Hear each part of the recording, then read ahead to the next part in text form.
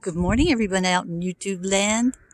I'm looking at a tree here that I think is an acacia, some kind of acacia, and I don't know if it's showing up on the film, but the colors of this tree, the tips of these branches have purple leaves, and they're absolutely beautiful.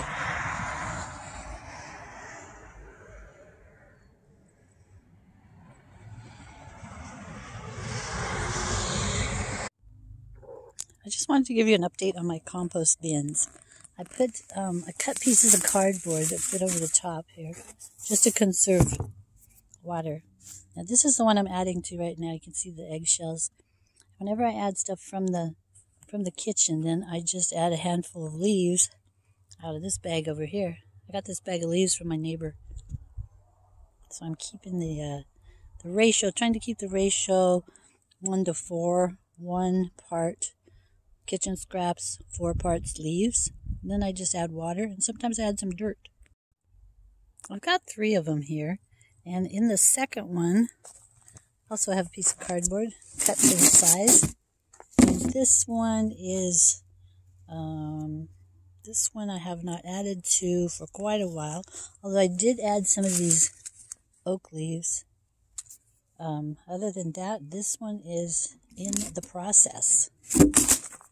Now this third one, let's see if I can get this cardboard out of here.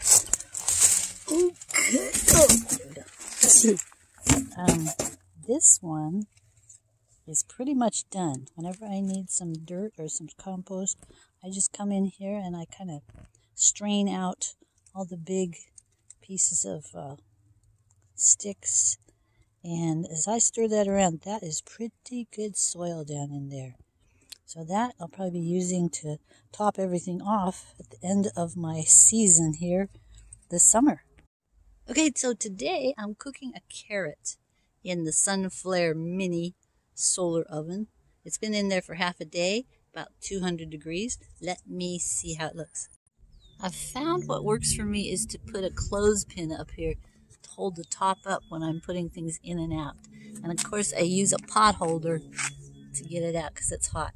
And this little silicone pot is kind of flimsy, so I grab it with 2 sides. Okay, let's see what we got here. Ooh, looks pretty nice. Let me get a fork. Ooh, perfect. Very nice. Not too mushy. It won't be crunchy, but it'll be just nicely cooked. That's a half a day with no clouds. So I have moved the oven out of the sun because it says don't leave it in the sun unless you're putting something in it right away or it's already cooking. Don't you love these pot holders? My little girl made those for me when she was so small. And they still are working. They're still good. Thank you, my dear daughter, for the pot holders. That was by far the best carrot I have ever eaten. It was so sweet. It tasted like it had sugar on it, maple syrup or honey, but it was just a carrot. I just peeled it, washed it, cut it in half, and put it in that silicone pot. That was in the Sunflair Solar Oven. Amazing! Well, that's it for today, guys. I will see you again next time. Adios. Mwah! Jesus loves you. Believe in your heart and say it with your mouth that Jesus is Lord, and you'll be saved. Bye-bye.